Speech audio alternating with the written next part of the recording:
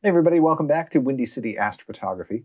My name is Nick, and in this video we're doing something a little bit different, maybe a little bit strange. We're going to be trying to add back in satellite trails that had been removed during the stacking process for a fully finished astrophotography picture. Now, this idea originally came to me while I was imaging the Witch Head Nebula. This was back in November of last year. And during that imaging time, I kept seeing all of these satellite trails, very short trails from geosynchronous satellites passing through the frame. Essentially every exposure I was getting some of these trails going through. And during the processing of the image, I was taking a look at the rejection map and realized, wow, there was a whole lot that was taken out there, not just the usual hot pixels and cosmic ray hits and a stray satellite or two. This was a ton of satellites that had gone through this field of view. It wasn't unexpected for me, but I began to wonder, I wonder if there's a way to add those back in. So eventually I did, and I went through a process that I want to walk you through here. A lot of people had questions about it. I posted on Facebook and Twitter, and also had done a YouTube short about this, putting these satellites back into the image, just to get a kind of a cool, unique view of this part of the sky. And so I want to walk you through kind of how that worked. So first off, let's take a look at, we're going to blink these images here, just look at how many satellites are going through this field of view. This is over the course of 3 hours, shooting with red, green, and blue filters, shooting mono, so different color images coming through different channels that you can see. So a ton of them, you can see them, and we're going to look at this a little bit later on in the video. They're definitely geosynchronous satellites because they're not shooting all the way through the image over the course of a 1-minute exposure like you would see with Starlink or other low Earth orbit satellite. These are distinct short trails over the course of a 1-minute exposure. All right, so how do we go about getting these satellites into the final image? Let me show you my processed final image. This is before reorientation and everything and the mirror flip with the RASA, but this is the view. Yeah, I would probably change a few things if I were to reprocess this right now, but overall, we're just going to go with this. So obviously no satellite trails, very clean, nicely processed image, looks pretty good, and certainly great for about 3 hours of imaging time on the Witch Head Nebula. How do we get those satellites back in there? Well, I originally tried just going for the rejection file. So you can get this, the rejection map, basically, of the pixels that have been rejected during the stacking process in Pixinsight. That didn't end up being exactly what I needed. I needed a little bit more signal, basically, to it in order for these things to really show against the fully processed image. So let me show you basically the settings that I end up using. So we're going to go into weighted batch pre-processing here. I'm not going to go through the full process here, but just showing you in lights in the integration parameters that I used. So usually this would be at average and actually auto for me, but generally it would choose a Sigma clipping setting in here for the stacking. So Sigma clipping essentially is looking for the outliers. So if there's something that only occurs in one frame, maybe it's a satellite trail, maybe it's an airplane going through, a cosmic ray hit, even some of the hot pixels, and its a rejection algorithm here, it's able to get rid of those in the final stack and give you a nice clean image. However, I didn't want that to happen for this. So what I ended up doing is I picked no rejection on the algorithm and then maximum for the combination. And this ended up giving me a pretty good result. And we're going to exit there. Now, let's take a look here. This is a stack of all of my good light frames. I took out some of the ones with clouds and things like that. But here we have the good light frames. This is a synthetic luminance, you might say. It's 3 hours essentially worth of light, all put together into one grayscale image. Then I also stacked that without rejection and using the maximum setting. And here is what we came up with there. So the satellites are still in, and this is all of the satellites over the course of those 3 hours. There's also a few sections here where you can see some hot pixels as we were dithering. You can see where those wandered around. There's also a few cosmic ray hits and things over the course of 3 hours as well. And this is actually also an airplane that went through right up here. Now this is where the magic of Pixinsight really comes into play. We're going to use PixelMath here. And what we're going to do is essentially subtract this image without satellites from the image with satellites, and it's going to leave us with the satellites. Now, I will say one very important thing to do before you were to do any of this is to register these images to your processed final image. This is similar to using StarNet to take away the stars. Right, we're taking away the stars, messing with the nebulosity, and then putting the stars back in. Here, we want to have made a full image. We want to have been able to do all the different processes in Pixinsight, get it looking as good as possible, and then just layer on those satellites without having manipulated them, without having them having been altered whatsoever by some of these little more elegant things that we're doing with a regular processing of the Witch Head Nebula. So these are all registered to each other. So if we were to just overlay it, just so you can see, yeah, perfectly registered. And this one as well. Let's just match the framing of this, just so we can show these are registered, and that's a very important step to take. So nice and registered. All right, so how do we get this to work? We're going to put our finished RGB up there. We're going to open up PixelMath. What we're going to do is subtract the image without satellites from the image with satellites. And what we'll be left with are just the satellites. So let's go to the expression editor.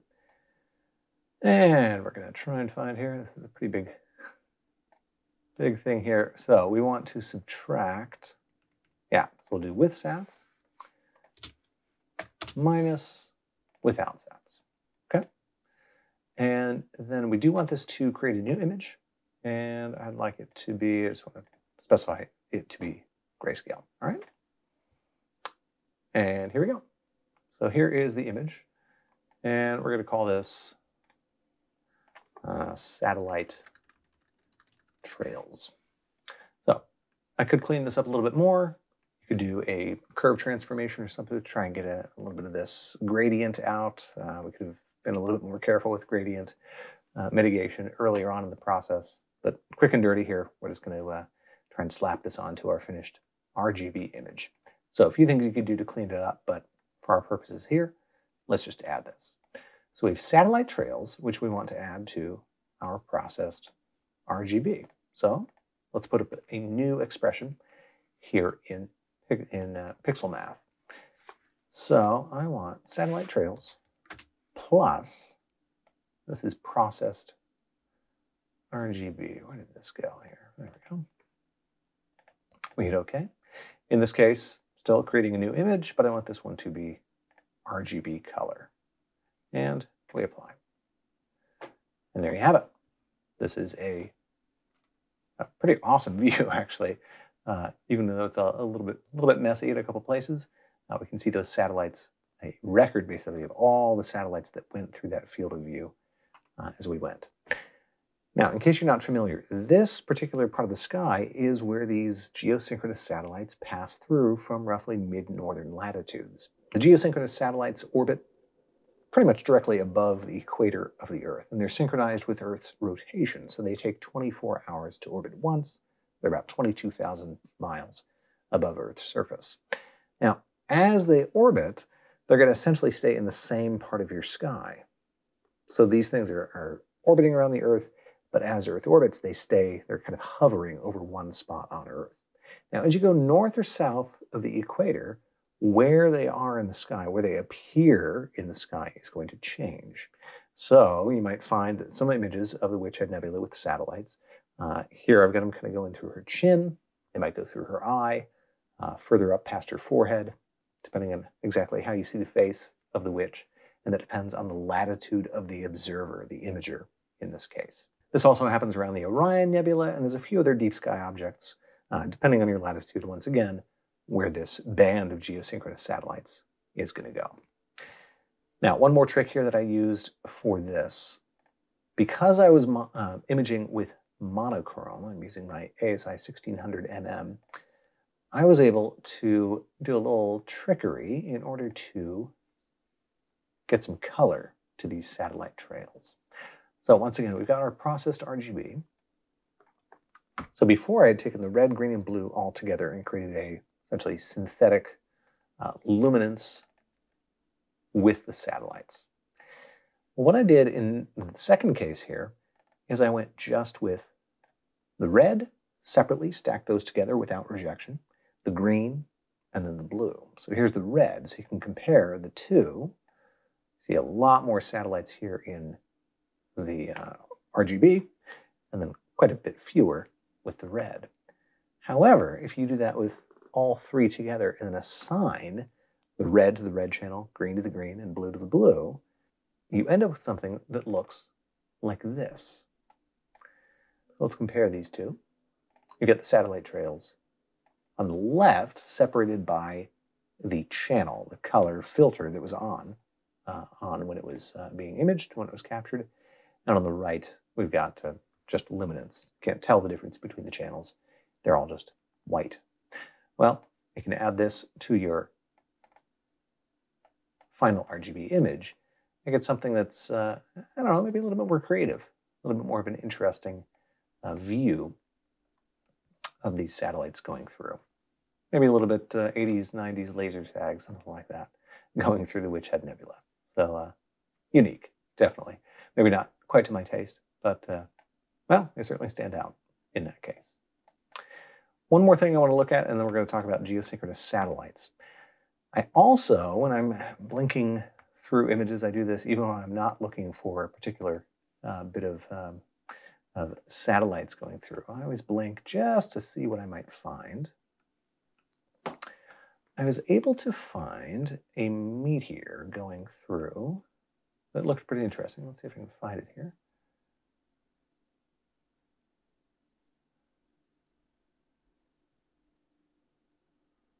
There it is.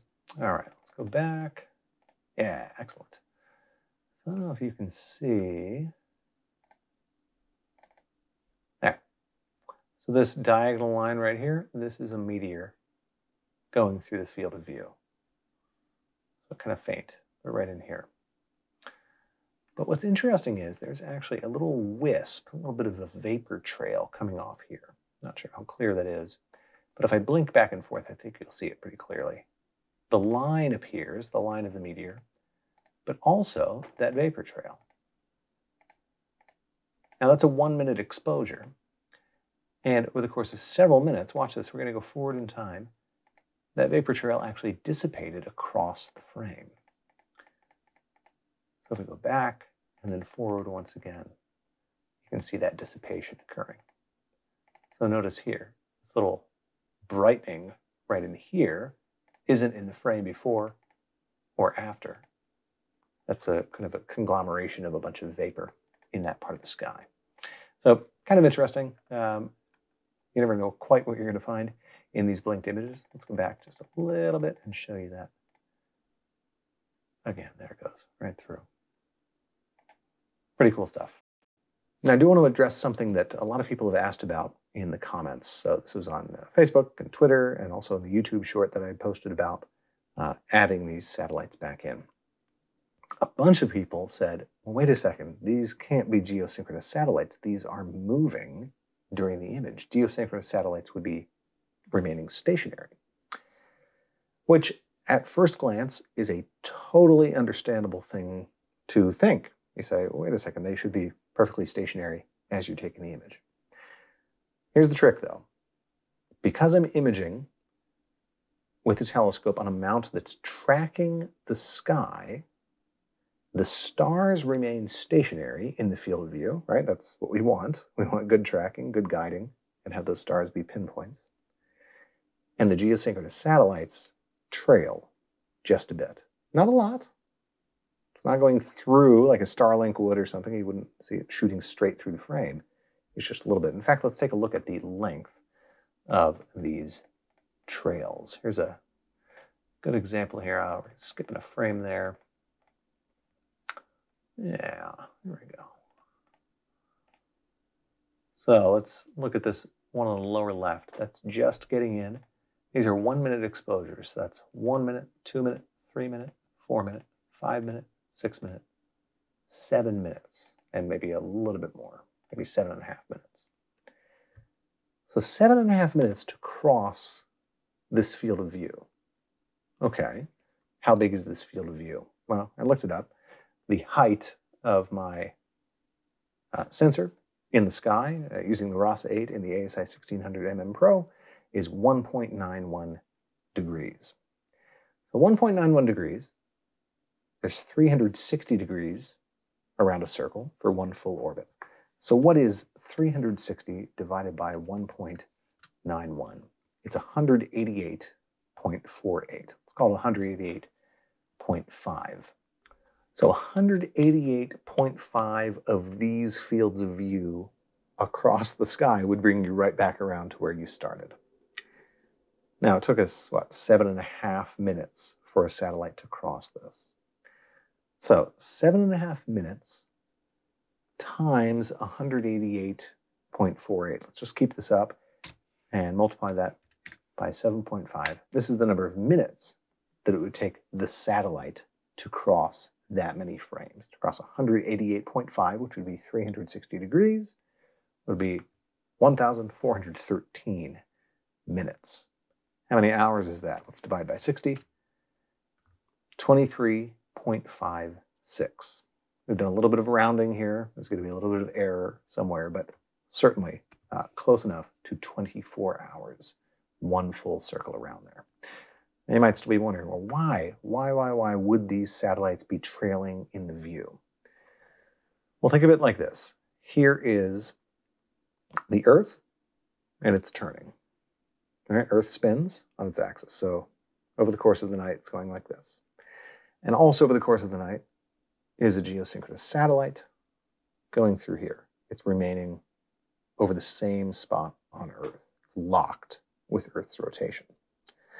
Now, if my telescope were just pointed straight up or wherever in the sky as Earth rotated, it would always be pointed at that geosynchronous satellite that's hovering right up here. But my scope isn't doing that because it's tracking the sky. It's looking at something right up on the ceiling there.